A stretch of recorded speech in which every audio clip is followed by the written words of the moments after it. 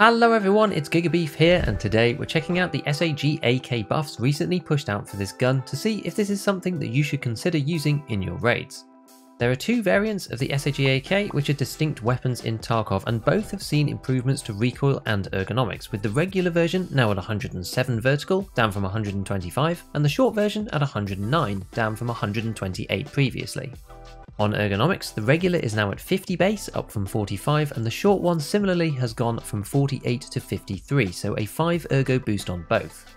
These base recoil and ergo numbers as usual refer to the values that the weapon starts with if you take off all the mods and the parts, and are just left with the unusable stripped weapon before adding anything to it. Though as you might imagine, these are some pretty hefty buffs, but what does it mean for the builds? Let's start by looking at the min recoil versions to get an idea of how laser beamy you can get this thing. So firstly, we're going to look at the lowest recoil build using the one from ScavTalk 2, which is 72k for the basic one. They're usually cheaper on the flea market, but we're going to use this one to start with. And there's not a great deal you can do with it. The SAG tube, which fits the stock on, there is only one. There is only one handguard and there is only one gas tube. So to start with, we're going to look at the muzzles, and we're going to replace the basic one with the reactor. And on top of that, we're going to have the waffle, which is by far the best combination for 545, although it is very, very expensive. Next up, this is an M-LOK handguard, so it fits these AFGs, so to get something else we need to use an M-LOK 4.1 inch, and then on top of that we're going to use the RK2 just so we can see what the minimum recoil build is.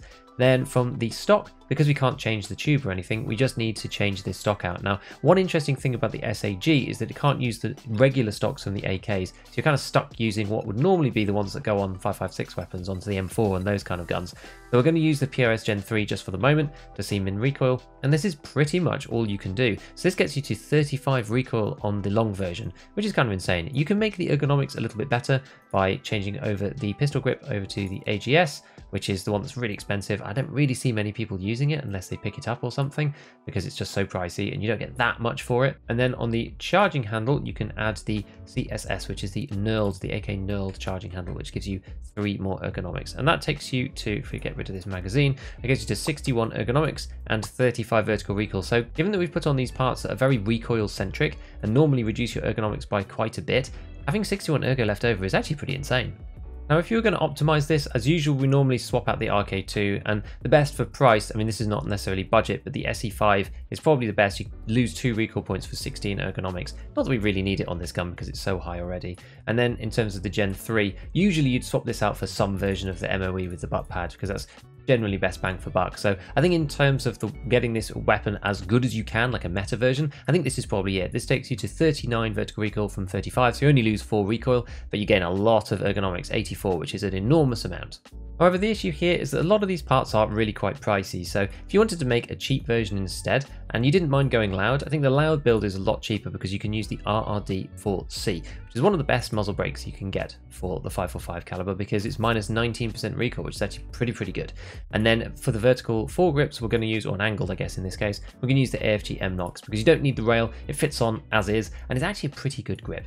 The AGS is a bit overkill for this weapon because it's like plus 14 ergonomics. So what we're going to do is swap this back. Usually you'd use the Tango down because it's quite cheap, but you can actually just keep on the basic grip on here. As you can see, we're getting really close to maximum ergonomics here with 99. And then if you didn't want to spend all that money on the MOE and the rubber butt pad, you can use something which is slightly cheaper, which is the Chris stock. Only a small amount worse. It's a tiny bit worse on ergonomics and a tiny bit worse on recoil points, but it's about half the price because you don't need to buy the butt pad separately. This is actually pretty good, and you don't need this knurled charging handle if you don't want to pay for it, or the RP1.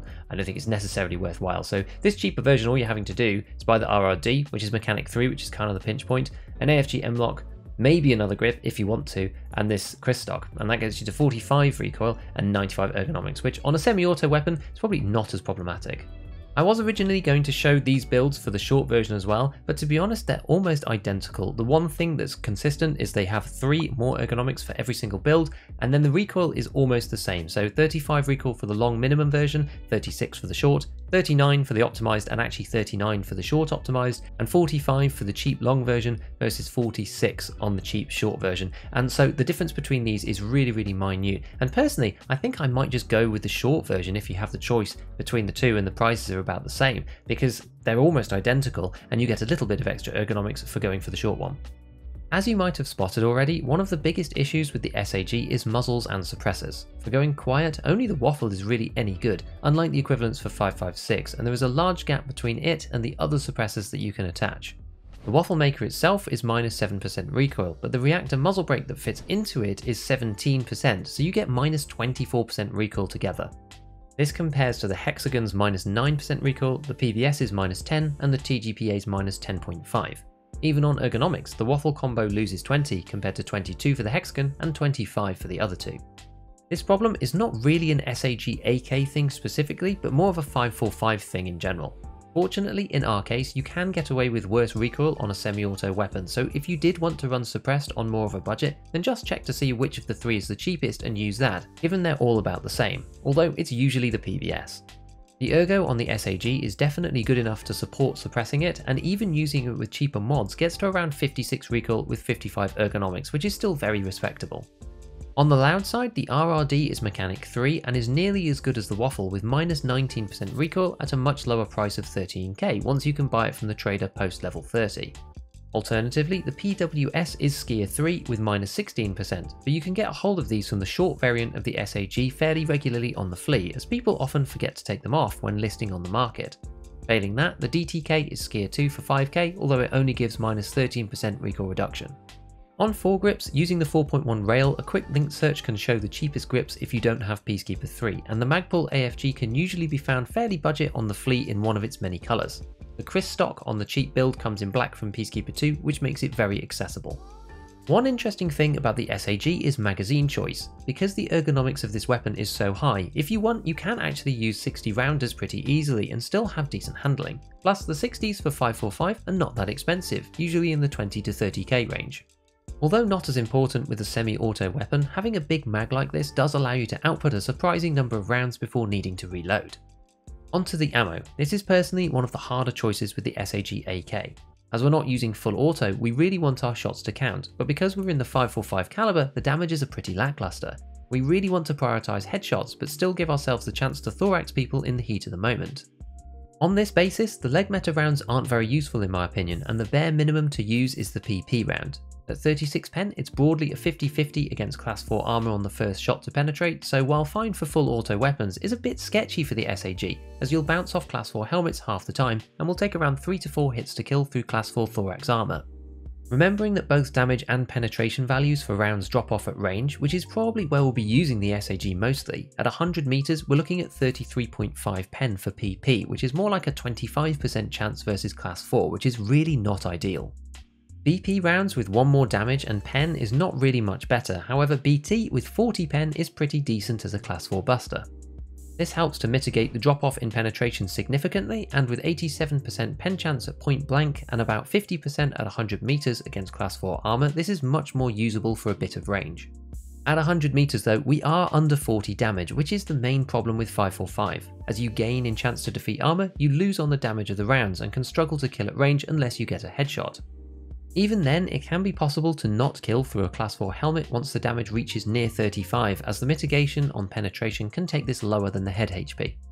It's worth mentioning here that BT rounds have just been banned from the flea market only a few days ago as of the time of this recording, so are now a little bit harder to get access to, but there are still 2 barters to be done at Prapor 2. The other round you might consider is BS, but with 40 damage the issues discussed already apply even more so. With 51 penetration though, this defeats class 5 cleanly at close range and still has a greater than 50% chance to go through at 100 meters, although with 37 damage. It would be interesting to test whether the lower mitigation of armor on BS due to the high pen makes it more likely to headshot at range than BT despite its lower stated damage, one for a future video perhaps. A final note on ammo is that both of these weapons use PS ammunition as their zeroing point. This is a non-issue for these to be honest, because PS has a speed of 890 meters per second and all of the sensible rounds are between 880 and 890 anyway, so it will have an unnoticeable effect on the zeroing when using scopes. So do I think the SAG is worth using after the buffs? It's certainly a fun addition to the 5.45 suite of weapons, as with high ergo and low recoil but in semi-auto only, it fills a niche of sneaky mid-range play given it works well with suppressors for those who like that style of gameplay. However, for me, the slightly higher price than the regular 5.45 weapons and the issues with ammunition, especially at range, is too much of a trade-off to be a staple weapon for me, but give it a try, you might love it. So next up, if you haven't checked out my Class 5 armor guide for 12-12-30 yet, then go watch that here. Otherwise, as usual, a big shout out to all my patrons, hit all the buttons if you enjoyed the video, and as always, have fun in your raids.